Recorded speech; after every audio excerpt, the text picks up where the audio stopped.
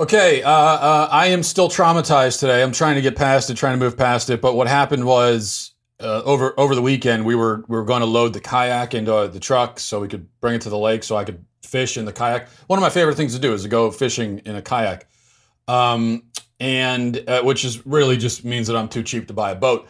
But we were about to load it in the truck, and then we noticed a spider in the kayak, and it was not just any spider; it was a black widow spider, which had laid. There was an egg sac. There was a black widow spider and an egg sac in the kayak. Now that's literally my nightmare.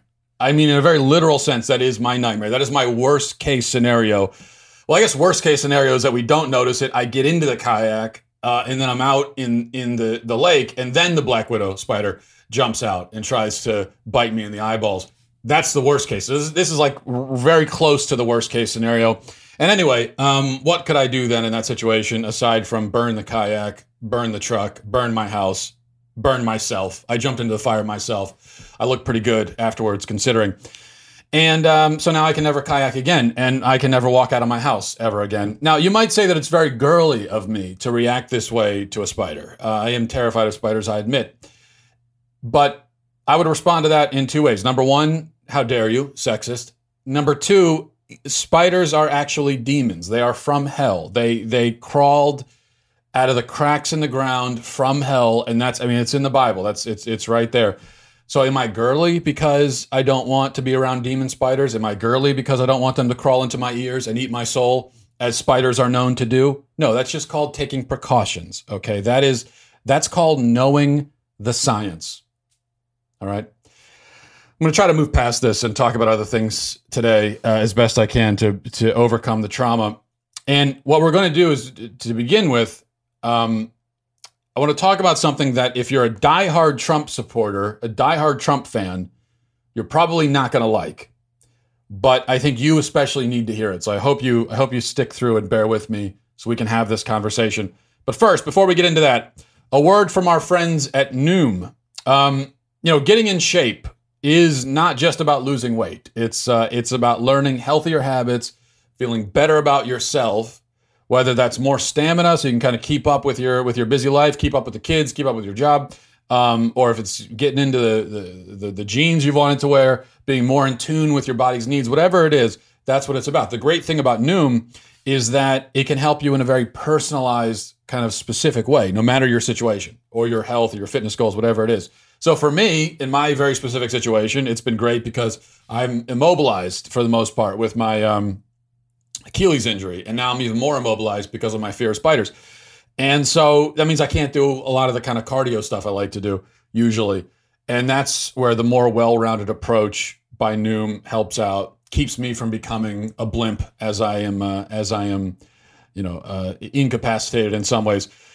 So I really need to focus on eating healthy and developing good habits, and Noom has been great for that. Noom is a habit-changing solution that helps users learn to develop a new relationship with food through personalized courses. This is based in psychology. Noom is all about kind of teaching you why you do the things that you do, which will then help you break bad habits and form good ones.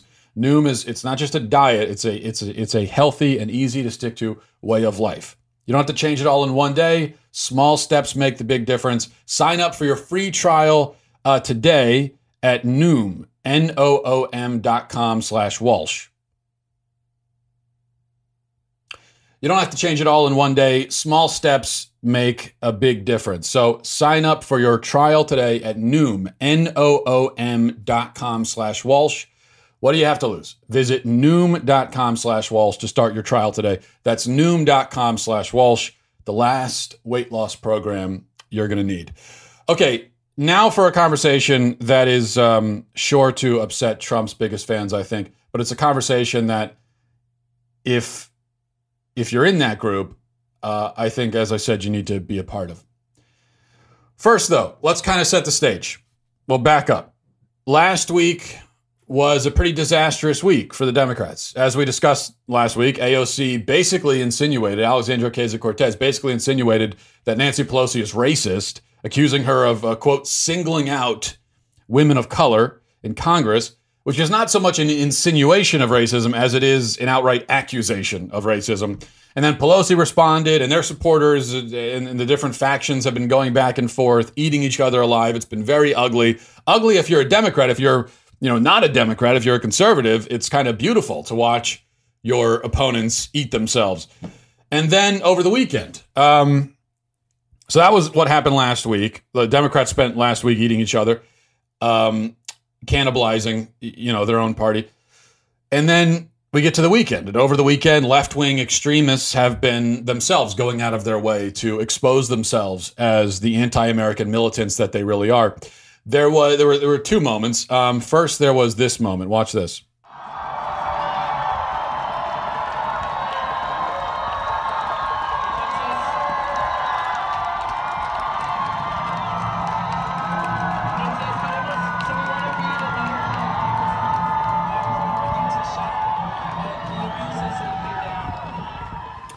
Those are leftist protesters at an ICE facility in Colorado ripping the American flag down and replacing it with a Mexican flag.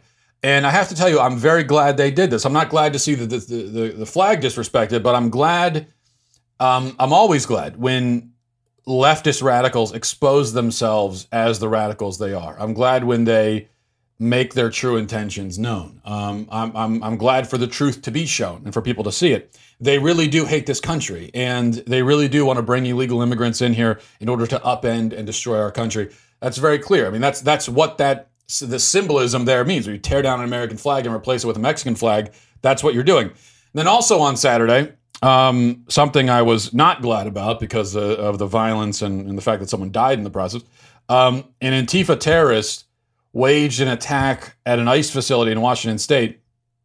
He came with explosive devices, a gun, and he was eventually, thank God he didn't succeed in hurting anybody at the ICE facility, but he himself was shot and killed by police. This is an incident that should get a lot of attention. Now, we know that the leftist media is going to ignore it, but this is, someone deeply affiliated with and involved in Antifa, someone who's been arrested in the past, who's going now with a gun and incendiary devices and attacking a government facility. I mean, Antifa is a terrorist organization, and that is becoming increasingly clear. And they themselves, the Antifa members, are increasingly less shy about, acting like terrorists and exposing themselves as terrorists. So we should be talking about that. We should be talking about the flag thing. We should be talking still about Democrats, the infighting and everything. But we haven't been talking much about that this weekend because instead we've been talking about Donald Trump's tweeting. Donald Trump has a policy, it seems, where he will not let his enemies destroy themselves for very long. When his enemies are destroying themselves, Donald Trump just compulsively needs to jump in and say, no, put some of the negative spotlight on me. I'm not going to let you guys make idiots of yourselves, okay? I'm still here. He needs to bring the negative spotlight back on himself. He is constantly bailing out his opponents by saying dumb stuff that gives them an excuse to change the subject and get back to talking about him in a negative way. Constantly. He's constantly doing it, and he did it again in a big way this weekend, referring to what is annoyingly now, I guess, called the Squad. I mean, you couldn't think of a more annoying name for these for this collection of people. But the freshman Democratic representatives who have been warring with Pelosi lately and who have been, getting just sucking all the air out of the room and getting all the attention. It's Ilhan Omar, Alexandria Ocasio-Cortez, Rashida Tlaib, and Ayanna Pressley. Okay, those are the four representatives that are in this unofficial group now. And referring to them, Trump tweeted this. He said, "So interesting to see progressive Democrat congresswomen who originally came from countries whose governments are a complete and total catastrophe, the worst, most corrupt and inept anywhere in the world, if they even have a functioning government at all, now loudly and viciously telling the people of the United States, the greatest and most powerful nation on earth, how our government is to be run. Why don't they go back and help fix the totally broken and crime-infested places from which they came? Then come back and show us how it's done. These places need your help badly. You can't leave fast enough. I'm sure that Nancy Pelosi would be very happy to quickly work out free travel arrangements. That last line about Nancy Pelosi makes it very clear who he's referring to. There's no way around it. He's referring to the congresswomen who Nancy Pelosi has been at odds with, and those are the 4 that I mentioned. So there you have it. He is telling minority women to go back where they came from. It's just, that's what's happening here. There's no way around it. He said it. It's right in there. I mean, you could try to deny it, say it's not what he said. We can all read it. It's right there. We know what he said. That is what he said, plain as day. And we should also mention, to make matters worse, that only one of the 4 women is foreign born. Omar is foreign born, but the others were born in the United States. So, some Trump fans have tried to bail out the president by saying, oh, no, he was only referring to Omar, not the other ones. Well, that's nonsense. He said women. That's plural. And he's continued to tweet on this subject, just continuing to keep it, to make sure that we continue talking about it. And he always talks about it in a plural. He's not just talking about Omar. He's talking about all 4 of them. It's very, very clear. Now, again, as a Trump fan, you could deny it. You can tell each other and yourselves, that's not what he meant. But everybody else knows what he meant. And no matter what you say, you're not going to change what other people know to be true. You see, that's the problem. So he is also telling people who were born in this country to go back where they came from. Now, the other rationalization I've heard from some Trump fans, they say, oh, no, he wasn't saying go back to the countries where they originally came from or where their families came from, but go back to their districts as Congress people, go back and fix it. He said countries. He literally said countries. He started the thing by talking about countries they came from, and then he said go back. So clearly, yes, he is telling these people who are, again, only one of them is actually foreign born, to go back where they came from. You can't get around it. You just can't. He's telling minority women to go back where they came from, which is a monumentally stupid thing to say. Such an absolutely dumb, ridiculous, idiotic, unforced error that can only hurt him and the Republicans and conservatives. It cannot do anything good. There's nothing good that can come of it. Period. Not surprised by it, because Trump, as I said, is constantly doing this kind of thing. He's constantly getting his message across in the worst possible way and stepping on every landmine in the process and seemingly determined to make sure that he confirms all of the worst things that his enemies say about him. This tweet, like so many of Trump's tweets, is a gift to Omar, Cortez, all the Democrats. It's like a Christmas present that he wrapped up and handed them and said, here you go. It takes the focus off of them. It gives them reason to unite. They were at each other's throat. Now they're united. Now they're back together again, and it's a happy-go-lucky, and they're in this fight together. So that's not good. It's better when they're fighting. You don't want them together, united. It gives them the chance to take a righteous stand and stand against racism and ethnocentrism. It gets them all that. It gives them campaign material, fodder. It is, as I said, a gift. Now, look, I don't think that Trump is racist. I've said that many times. Trump, no, he's not. See, his enemies either knowingly misrepresent him, which of course we know they do, or they just really don't I think it's kind of a combination. They also, I think there are a lot of people, his fans included actually, who really just don't understand somehow what he's all about. Now, I think Trump is very easy to read. He's a very simple person to understand what makes him tick. So is he racist? No, Trump just says stuff. That's what he says, whatever will get him attention. He doesn't hate people based on race. He likes anyone who likes him, period. If you like him and say something nice about him, he will like you. It doesn't matter who you are. It doesn't matter. And if you criticize him, he hates you. That's as simple as that. Race doesn't factor in, gender doesn't factor in, a political party doesn't factor in, nothing factors in. That's it. That's all there is to it. It's that simple.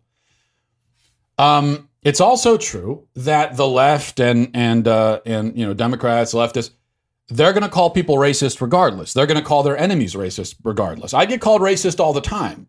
erroneously, but I get called it. It's just a word that the left throws around, and it is a word that talk about unforced stupid errors on their part. They have taken this accusation, which could have a lot of force to it and used to have a lot of force, but now it doesn't have as much because they use it way too often, and they call everything racist. And the thing is, when you call everything racist and then you actually stumble across a racist thing, it's going to be harder for you to condemn it or to have people take your condemnation seriously, because it's the boy who cried wolf thing, boy who cried racism, right?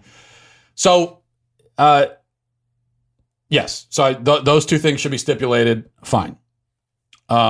With that said, however, the fact is, he told minority women to go back where they came from. And it is really, really, really, really, really easy to credibly paint that as a racist comment. Now, here's the nuance here. Again, if you're a Trump fan, you're going to say, oh, he's not racist. But fine.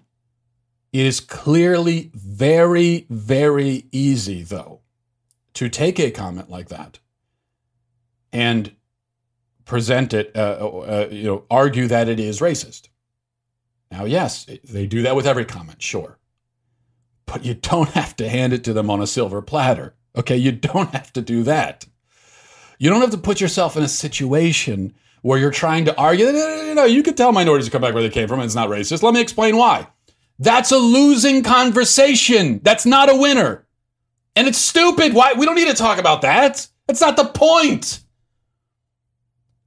That's what frustrates me so much. People say, oh, well, he's talking about immigration. He's like, okay, let's talk about that. We don't need to have a conversation about, well, is it technically racist to tell people? No, that's not the freaking point.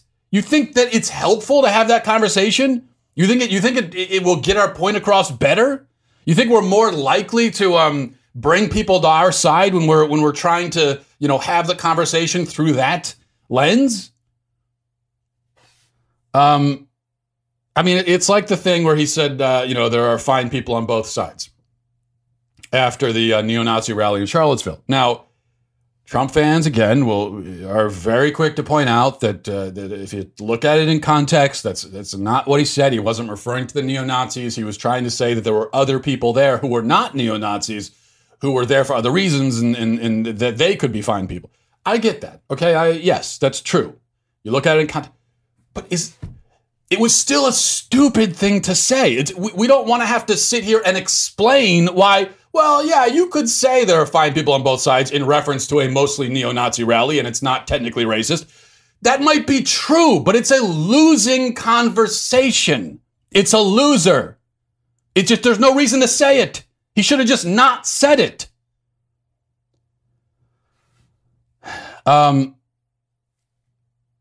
And it's not because, every time I talk about this, people say, oh, you just want to be politically correct. Come on. I mean, you know me, right? I'm not politically correct. I could care less about political correctness. I say things every day that are as far from politically correct as humanly possible. And I have the death threats and the death wishes and the hate mail and everything imaginable to prove it. Okay, I've told you about it on the show. I've had people wish death and worse on my family, on my children, on me. It's a normal occurrence for me. Death wishes, death threats, all that stuff, okay? Because I don't care about political correctness and because I'm going to engage on issues. So I don't care about that. That's not my point. But if I'm talking to minorities and we're debating something, I'm not going to say, go back where you came from. Because I'm politically correct? No, it's just an incredibly stupid way of getting your point across.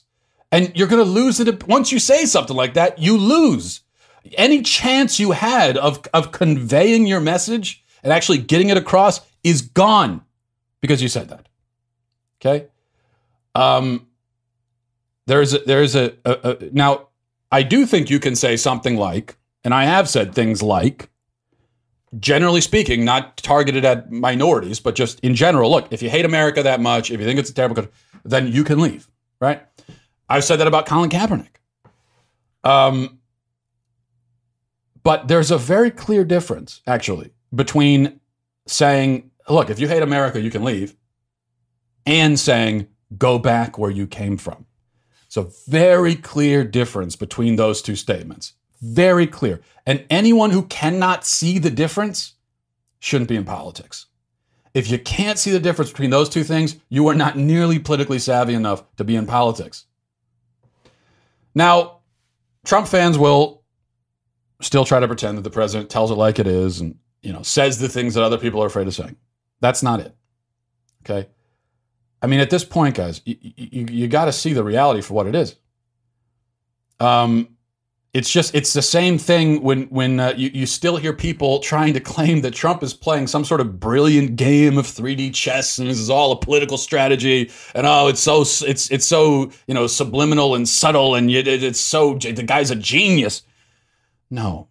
I mean, by now you must realize what's going on here. He watches Fox and Friends, especially on the weekend, and he just tweets and thinks out loud on the internet. That's it. That's all. It like a lot of people on Twitter.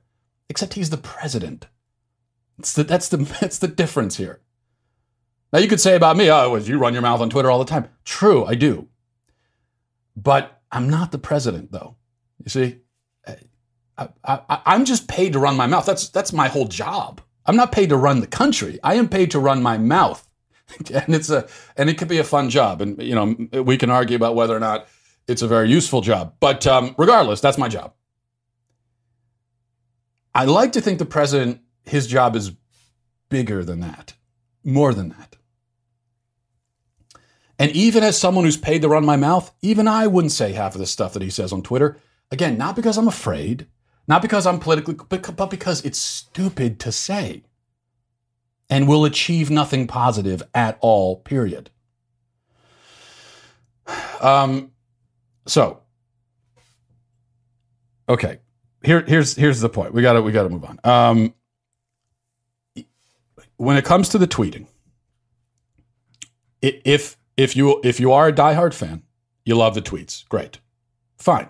I mean, you're entitled to love the tweets. I'm not telling you not to. You can think whatever you want, right? But most people in the country are not diehard Trump fans, and there aren't enough of you to reelect him in 2020. It's just not enough. Now, he won in 2020 with 3 million fewer voters. And he did it because he was running against Hillary Clinton, who's the most unlikable and corrupt political candidate in modern American history. She didn't campaign in the Rust Belt, amazingly. She was being investigated by the FBI during the campaign. He was a novelty at the time, which really counts for something. And the people who didn't like him, his opponents, didn't take him seriously enough as a threat, and so they didn't show up in places like Detroit and Philadelphia. There's a lot of these urban centers. There was a depressed voter turnout, partly because they thought, he's going to lose anyway. We don't have to take him seriously.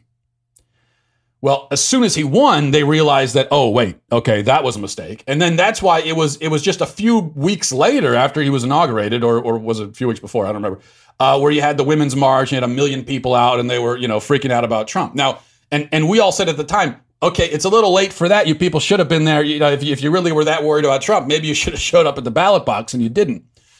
They're not going to make that mistake again. They won't. You can't count on it. You cannot count on Trump's opponents, the people who hate him, not showing up again. They will show up. So all those things I just listed, those are benefits he is not going to have anymore. Those are gone. It's a different day. It's a different year. Different.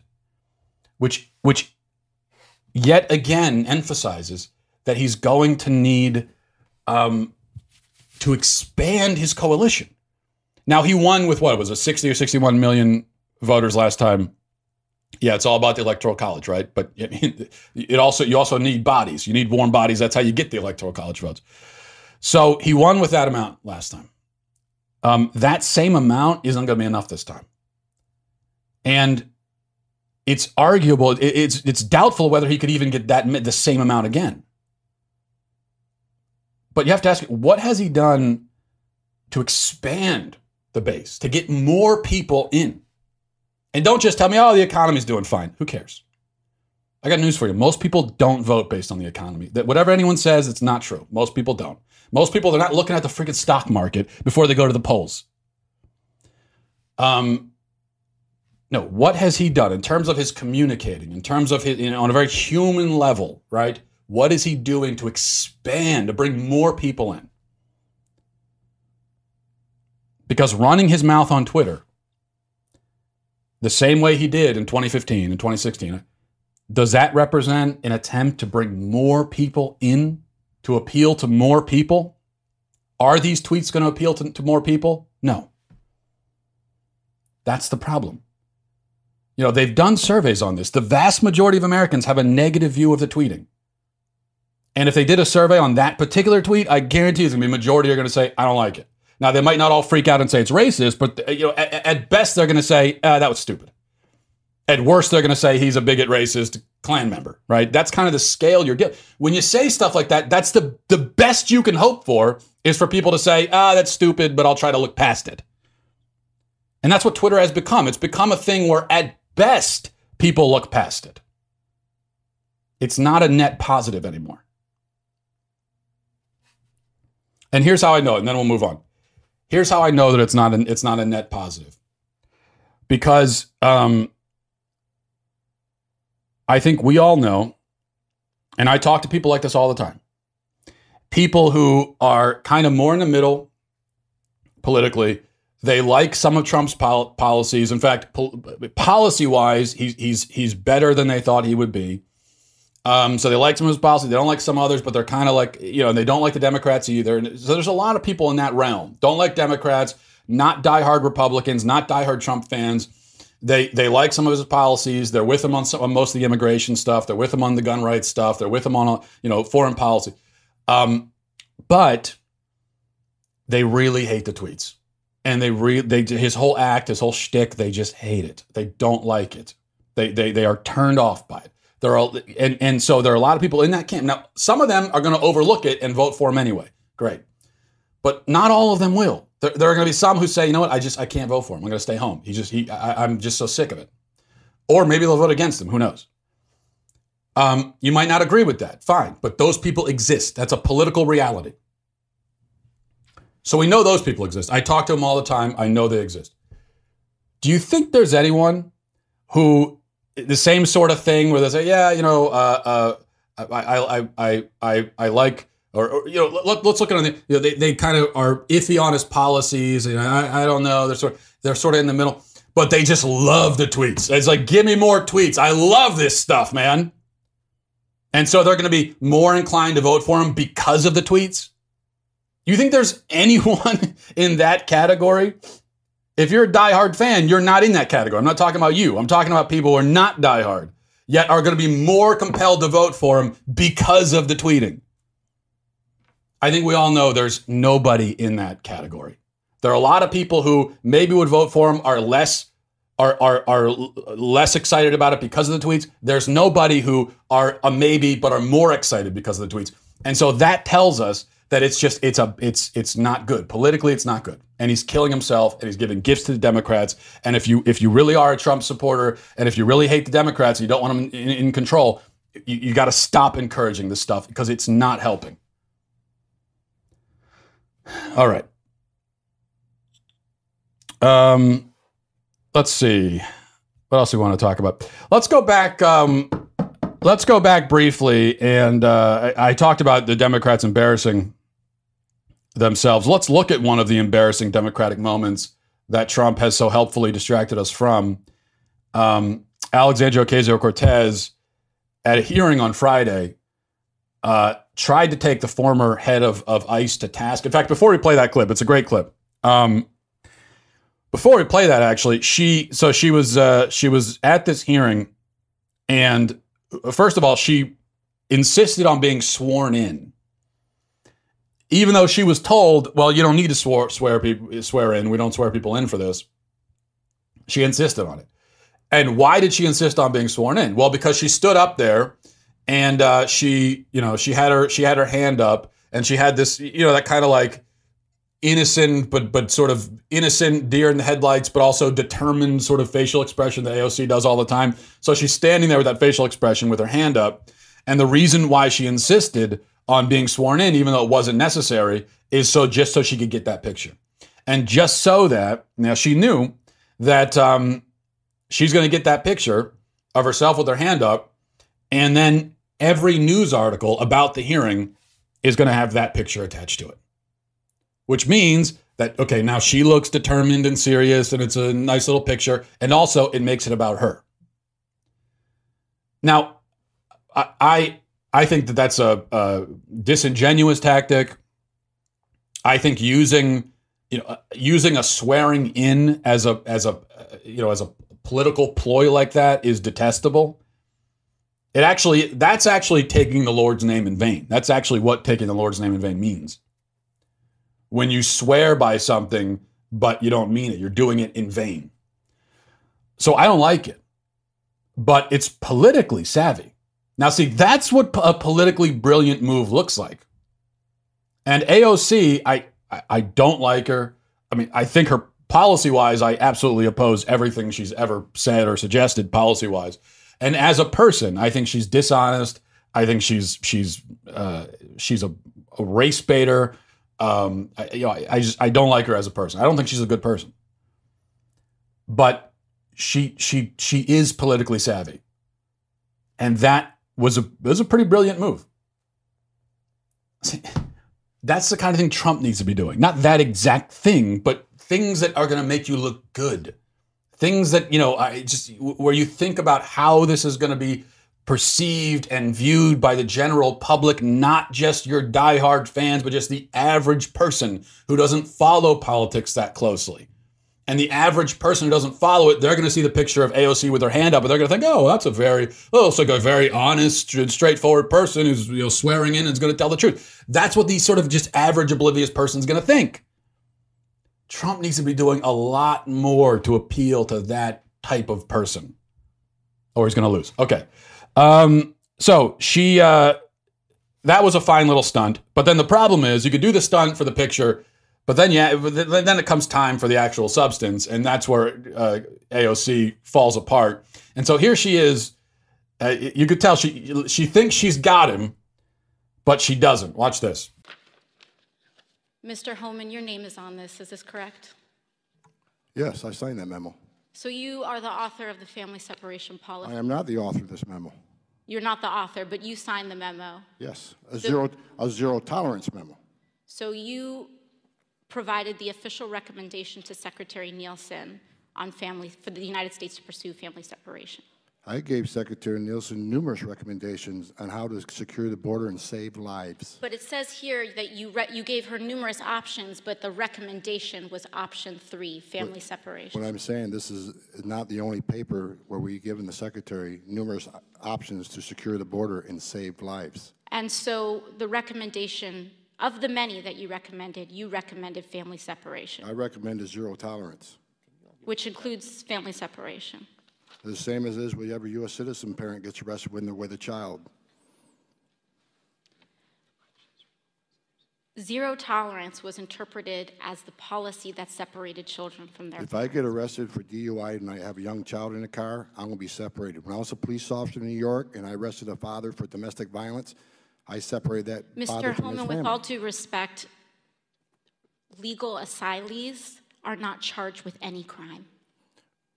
When you're into the country illegally, it's violation 8 United States Code 1325. Seeking asylum is legal. If you want to seek asylum, you go through the port of entry, do it the legal way. The Attorney General of the United States has made that clear. Okay. Okay, so there you go. You know what that is? That is appeals to emotion, appeals to feeling, talking points, all of that in a bundle, coming right up against just facts and a logical point of view. That the ICE director there, former ICE director, it's just common sense, logical. Look, here's the deal type of approach. And when the one appeal smashes up against that, it's like a brick wall and it just falls to pieces. And so she just, that was just a beautiful moment because she just disintegrated. She had all of her talking points. Oh, you're separating families. And he says, yeah, well, that's what happens when you arrest somebody. Of course we are. That's not the point. Okay, this isn't some ploy, if you get arrested for DUI or something, you have your kids in the car, you're going to be separated from your children. And you're also going to be locked in a cage. And if you want to put it like that, of course, it's going to make it seem worse. But it's actually just, what else are you going to do? Are you going to put the kid in jail with the parent? That would be a heck of a lot worse than separating them. But when you're in a position where you've got somebody breaking the law and you need to detain them, there isn't any sort of happy or nice way to do it. It's kind of a lose-lose regardless. A lose-lose for the person, especially, who's being arrested. And if they've got kids, if they've got a family, it's just going to make it even more difficult. But you still have to enforce the law, obviously. So I love that approach. That's a good approach. Because, look, he wasn't showboating. He wasn't trying to be intentionally outrageous or provocative or anything. He was just, look, here's the deal. All right. I guess I've got a bunch of emails I don't have time to get into, so I think we'll save them. I also wanted to mention, I think it's September 20th. I don't know, look it up, but there is this Facebook group, which I can't tell if it's serious or not. You can't tell anymore, especially online, if people are being serious or if they're just crazy. I mean, for the longest time, the whole flat Earth thing, there's flat Earth groups online and flat Earth YouTube people. For the longest time, I really thought that all that stuff was ironic and people were just kidding around, and it was just sort of this inside joke. And so I thought I can appreciate that. I can appreciate irony. And then it took me a while before I realized, oh, wait, they're serious. People actually believe this. So it's a similar thing here where you've got a Facebook group with, I don't know what the number is up now, but thousands of people who are claiming that they plan to storm Area 51 out in the desert in, I believe, Nevada. Area 51, they plan to storm it so that they can discover the aliens that they believe are being kept at Area 51.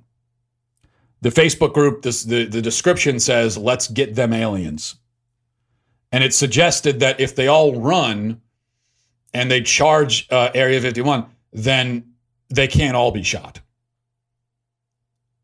The bullets won't be able to keep up with them, which, of course, is not true. I just would tell you that. So, as I said, I don't know. I don't know if it's. I can't tell if these people are sincere or not. I mean, I hope they aren't, because if 1,000 people do storm Area 51, you're going to have 1,000 dead people, and nobody wants to see that. And I'll also say this. Listen, as fun as it is to think that aliens have visited Earth and the government is hiding, the information about these aliens, I like to think that that's true too, because it's a fun thing to think. It makes you feel like you're living in a movie. But I got to tell you, if you're planning on storming Area 51, I'm just, spoiler alert, they don't have aliens. Which, as far as you're concerned, they're definitely not going to have aliens, because you're going to be killed in the process, so that you'll never see them even if they do have them. But in any case, they don't have them. They don't have the aliens. And I know that for two reasons. Number one, this is the main thing, and this is one of the reasons why all the conspiracy theories about, the government did 9/11, the government faked the moon landing, the government, all this stuff. I know that all of that is false, because number one, it's just self-evidently absurd and stupid, and I have common sense. But number two, our government is not nearly competent enough to coordinate these conspiracies and keep all these secrets. I mean, you see how things are just leaking out of the Trump administration constantly, out of every presidential administration. There are constant leaks and everything happening. You really think, I mean, Area 51 has been there for decades. So that means that thousands of people probably not only know about the aliens, but have seen the aliens. And at this point, there's been no leaked information, no video or photos have made it out. No, just our government, again, is not nearly competent enough to keep a secret like that for so long. And then number two, also, I do think there are aliens out there, but They have never made it to Earth. They never will. The distances are just too great. There is no technology. I mean, in science fiction, there's technology. In reality, there just probably cannot ever be technology that would traverse the distances you would need to traverse in order for one civilized planet to encounter another civilized planet. I mean, we're talking about light years. Traveling at the speed of light is impossible. Traveling beyond the speed of light is definitely impossible. But even if you were traveling at the speed of light, which again is impossible, it would still take you probably hundreds of years in a spaceship to get to a planet that potentially has other intelligent life. It's never going to happen. So we're alone as far as we're concerned. We are alone on Earth. Don't go getting yourself shot over it. I understand the appeal, not of getting shot, but of wanting to see Area 51. But don't do it. That's my recommendation. All right. We will leave it there. Thanks, everybody, for watching. Thanks for listening. Godspeed. Hey, everyone, it's Andrew Klavan, host of The Andrew Klavan Show. Our president, Donald Trump, is acting like a jerk again. The never-Trumpers clutch their pearls. The pro-Trumpers thump their chests. But with the Democrats swiftly becoming an anti-American, anti-freedom, anti-prosperity party, we need Trump to win in 2020. So it's wise to ask, how much jerk is too much jerk? We'll ask on The Andrew Klavan Show. I'm Andrew Klavan.